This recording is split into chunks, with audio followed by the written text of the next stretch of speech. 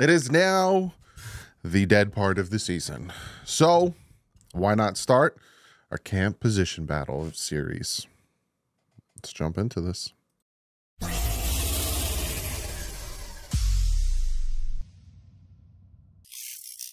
What is up, Finn fans? This is it. A whole lot of nothing is going to happen for the next month and a half, give or take. Now, I think that the camp dates will be announced this month.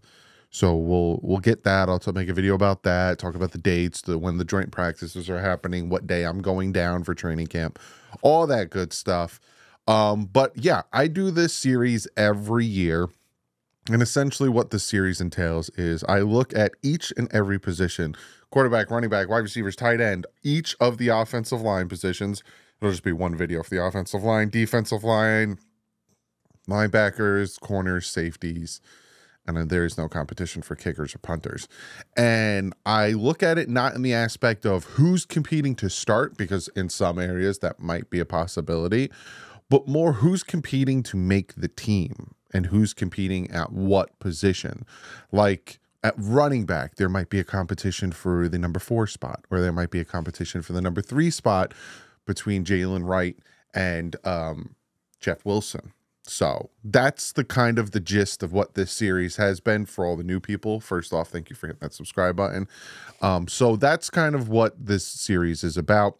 You get these videos. I'm going to sprinkle them, probably do about 2 a week, as well as other content. And again, we got a lot of stuff to talk about in the next month and a half, and I'm going to try my best to keep you entertained. So that's what the plan is for today. We're just starting with quarterbacks. And again, this video is more about between Mike White and Skylar Thompson. I know that there's an undrafted free agent that they brought in. I really doubt that he is going to make the roster. To me, that battle is between Mike White and Skylar Thompson. And obviously, I'm going to get into a whole spiel about that in this video. And also, I'm going to get to one of your comments of the day, because it also entails about the quarterbacks. And that's kind of the theme of today's video. So without further ado, let's jump into this video. Now, obviously, Tua Tagovailoa is the starter of the Miami Dolphins. Right now, the Dolphins are working with him and his agent to get him a contract extension. Do I feel that he should get one or any of that jazz? We'll just go watch my Kurt Warner video. And I go into great detail on my thoughts and feelings of Tua Tagovailoa and all that stuff. And I've done it time and time again, yet people ignore it. And they come to their own conclusions about my thoughts and feelings when they're all out there. It's funny. It's funny. But yeah, Tua is the starter unless some craziness happens and the Dolphins can't get a contract done with him and somehow they trade him and they pull off some crazy trade and bring a quarterback in, and oh my goodness, not happening. The chances of that happening are like 0.0001% chance. Tua is the starter this year. Worst case scenario, that whole situation, he plays on his 5th year. Next year, they can't get his contract done. Depending on how he played on that 5th year, they either move on or they franchise tag him if they can't get him under contract. That is worst case scenario. Best case scenario, he gets a contract done before training camp, and I think that's what's going to happen. But let's just really quickly talk about Tua Tagovailoa and how he did last year. Well, last year, Tua threw for 4,679 yards, which was number 1 in the NFL. He had a 69.3 completion percentage, which was number 3 in the NFL. He had 29 touchdowns, which was tied for 5th in the NFL. He had 105.5 passer rating, which is 4th in the NFL. So overall, the 4 major passing stats, he was top 5 in the NFL. And again, that's where Tua and his agent are sitting back being like, I was fully healthy. I gave you top 5 in all 4 major passing stats. We made the playoffs. I think I should get some type of contract restructuring. How much? That all depends on them. You guys know how I feel about it. Again, it's on the videos. Just go to the search bar and type in Tua 5th year option, Tua contract, and you get my opinions. But there was this image that I was like, interesting. Over the last 2 years, when it comes to passing yards per game, passing yards per attempt, passer rating, and passing touchdowns, Tua is first, and second when it comes to Tua versus quarterbacks currently earning 50 million or more average a year, which is the likes of Jalen Hurts, Joe Burrow, Justin Herbert, Goff, Lamar Jackson. So that's another thing that Tua is probably sitting back and being like, I'm doing good. And of course, before you comment below, or as you're commenting this, hopefully you didn't pause it to listen, people are going to come out and say, well, that's because of Mike McDaniel, or that's because of the two best wide receivers in the game. And that has nothing to do with Tua, because you could put a cantaloupe with a helmet back there and they would get the same yardage. Lazy take. Say it. By all means, it's a lazy take. We saw what happened with Teddy Bridgewater, Skylar Thompson, Mike White. Lazy take. That's all I'm going to, from now on, I'm not getting into fights with people over lazy takes, over predetermination, over premature determination. And I'm just goose fabage. For this next month and a half, it's just, okay. That's my response to people who are like, Tua can't do this. Tua doesn't do this. Tua, you're a Tua-neer because you say positive things. Yeah, you say negative things, but you say positive things. That makes you a Tua-neer. My response, okay. Whatever you say. And you'll say it, because I'm going to say in the comment section. That will be my replies to those people. Okay. Whatever you say. I tell you, it feels good. Feels good. Feels really good. So that's Tua Tagovailoa. That's your starting quarterback for the 2024 season. I almost said 2015. Time's flying too fast. Now we get into the bread and butter. Now we get into the competition of the quarterbacks. And now we start with Mike White. Now, you guys know how I feel about Mike White. And I am very iffy about Mike White being the backup quarterback. I do not have a good feeling, nor do I feel like he, if God forbid, worst case scenario happens, he could help us. Now, there are people who are out there think that, again, you could put cantaloupe with a helmet on, so Mike White would do just as good as Tua in this offense. And my response is, okay, whatever you say. So this is what I'm talking about. So this is Mike White's stats in 2021. Now, if you notice with the last 2 years that he was with the Jets, it was the same situation. He comes out, does really well. Cincinnati, 3 touchdowns, 2 interceptions. Whoa, threw for 405 yards. Wowzers. That's really good. Next game, not so good. 1 touchdown, only threw for 95 yards, no interceptions. He only got hurt a little bit, but then, hey, he came back out, played against Buffalo. Hot garbage. 0 touchdowns, 4 interceptions, 251 yards, a 33.4 passer rating. Doo-doo butter.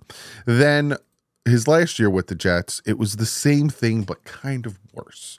You got Chicago. Whoa, 3 touchdowns, 0 interceptions, 315 yards, 149.3 passer rating, 78.6 completion percentage. Mike White. Mike effing White is what they called him. And then Minnesota couldn't get in the end zone through 2 interceptions, 59.8 passer rating. Against Buffalo, nothing. And he actually got hurt against Buffalo again. And then against Seattle, nothing. 0 touchdowns, 2 interceptions, just like right down the pooper. And then he had a short stint with the Dolphins where we put him in because, hey, we're blowing Denver out. Comes in, throws a nice touchdown pass to Chosen. Woohoo! Carolina, hey, we're doing really well. Hey, Mike, you want to go in there and try something out? Throws a pick 6. And it's like, come on, man.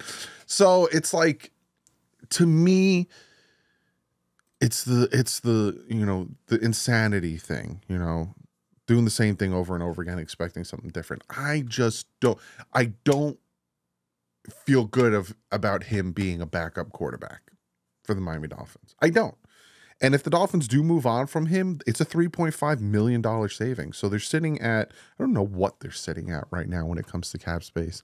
I'll look that up. But I'm just iffy about it. Dolphins right now are sitting at $18.8 million in cap space. They're about middle of the pack in the NFL right now. So if they did move on from Mike White at any point, It's not going to happen now. It'd have to happen like during the cuts, which I don't think it'll happen. They'll be extending out like 21 million if they don't sign anybody else, and they still haven't signed 2 of their draft picks, their first 2 draft picks. So for me, I'm just like, I feel iffy. And then you have Skylar Thompson, 2022. Tua got hurt a bunch of times, and then Teddy Bridgewater got hurt a bunch of times. He threw for 534 yards, had a 57.1 completion percentage. He had 1 touchdown, 3 interceptions. He had a 62.2 passer rating. And there were some games where I'm like, I see. My biggest gripe with Skylar is I see his potential. It's the same thing. And it's funny, I get no pushback for this, but I get pushback for Tua. I see the same, like I see the potential. It's just, can you put it together? And it's the same thing with Tua. There was that Skylar has such a strong arm. But in 2022, it was a lot of him like hesitating. I always noticed that he would either like do one of those and then throw it, or he'd pat the ball and then throw it. When if he would have just trusted his instinct and rolled out, like there's a lot of times he'd roll out to his right and he'd be like, and then he would throw it. If he rolled out to his right, saw his guy, he's got the arm. He's got the arm to make those throws. For him, it's up here. It's a lot of him getting in his own head. You look at the Bills playoff game, a lot of people, bring that up and say, he almost beat the Bills. He almost beat the Bills. And I'm like, pump the brakes a little bit on that, because he did throw 2 interceptions that gave the Bills points. And yes, there were some drops, but a good portion of those throws were underthrows where the defender got in Waddle's stomach and punched the ball out, and then some of them were overthrows. Now, again, I'm not blaming Skylar for the loss, but the 2 interceptions hurt a lot. And yes, there were some drops, but also his inaccuracies hurt as well. But he was, look at his draft status. And to me personally, when you look at this competition between Mike White and Skylar Thompson, I honestly would feel more comfortable with Skylar Thompson being the backup quarterback than I would with Mike White, because he's been in the system longer. He understands it better. And I just like what I saw out of him. Yes, in spots, it wasn't good. Again, 1 touchdown, 3 interceptions isn't good. The Jets game at the end of the year wasn't good. There was some other, it's just, I see it, but then I'm like, he hasn't played all last year. So he's been sitting back and he's been learning in the system over and over again. And if he gets it up here, he could be really dangerous. So for me, I prefer Skylar Thompson as the backup. I would cut Mike White, save that $3.5 million. And worst case scenario, go grab another vet as your backup. If you don't feel comfortable with Skylar, there's plethora of vets out there. I'll look it up right now. There's a plethora of vets out there that quarterbacks that you can bring in. And to me, again, I might sound like a Mike White hater, but would just be a better option than Mike White, like Ryan Tannehill. Somebody clipped. So I was on Me, Myself, and This Guy with Stephen D, and he asked me would I bring back Ryan Tannehill as a backup.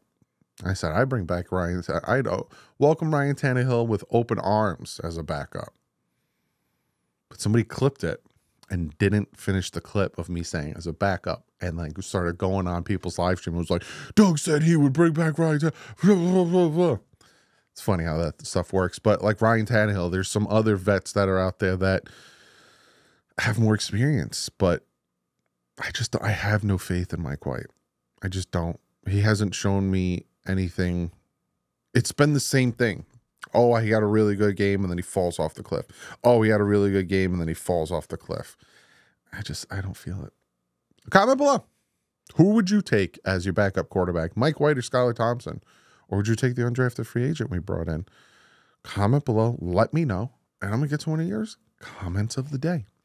And this is a good comment. Again, coincides with the theme. This one comes from Mr. Xbrix. He says, comment of the day, 2-part question, Tua size, meaning small. He's not that small. He's like 6 foot, 6'1". He's not that small, but I get it. You want your prototypical quarterback, you want him like 6'3" and above. Will the weight loss compromise his already questionable durability?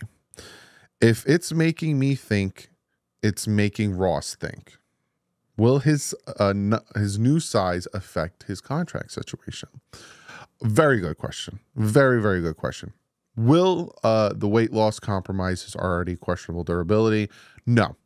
And a lot of people, even Mike McDaniel came out and said that misconception that he put the weight on for the durability issue is wrong. That's not the reason why he did it. He came out and literally said that. Him playing the full year had nothing to do with him putting the weight on. And some people have pushed back on me on that, but it hasn't.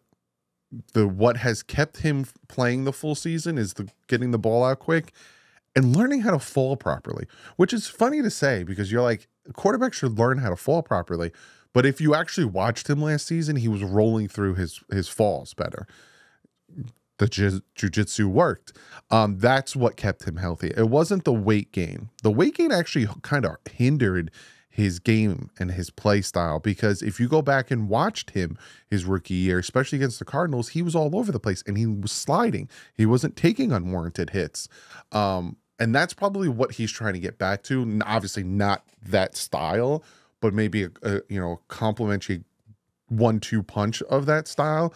But I honestly wholeheartedly do not think the reason he stayed healthy was because he got bigger. Because if you look, least his time to throw, which isn't his release time.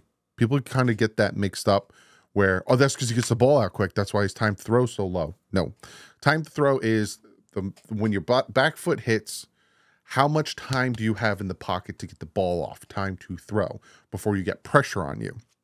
His is dead last in the NFL among so many, more than 32 quarterbacks. He is dead last. But his hits are also dead last. He was barely hit. And that's because that's where it coincides with his first read narrative, is because he wasn't getting hit because he was getting that ball out quick. He didn't have much time. So first read. I got to get the ball out quick or I'm going to get these hits, because the offensive line in front of him was also dead last in pass blocking win rate, or 31st, not dead last, second to dead last. So that's where, he stayed healthy. It wasn't because of the weight gain. It was because of the play style. It was because of the other things he learned. And then you also said, if it's making me think, it's making Ross think, will his size affect his contract status situation? I don't think it'll affect the situation in the fact that the Dolphins don't want to sign him, because obviously they're in contract negotiations with him. I think it'll affect his contract in the situation. And I think this is probably something that is holding it up, is that they're trying to probably make it an incentive-based contract. Not 100%, like he's going to get his money, but they're going to put stuff in there and they're going to protect their butts when it comes to injuries. Because if, 3 out of the 4 years that you're in the NFL, you've been getting dinged up and missing time, they're going to put some types of clauses and outliners in the contract to protect themselves from you getting hurt, and then being stuck paying you however much, and you keep getting hurt. So I think that's probably what it is. His agent, Athletes First, probably want money here and this situation here and this here. And then the Dolphins are like, all right, that's fine and well, but we also want to add, incentives here, and then protect ourselves here, and also have an out after, 3 years here. And it's probably that's kind of what the negotiations are going like. Do I know that for a fact? No. This is me just making a very educated guess.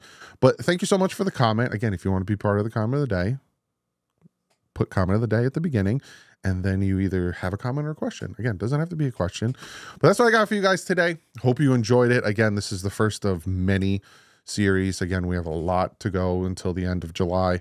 So I hope you enjoyed it, and I'll see you guys in the next one. But like usual, stay classy and fins up.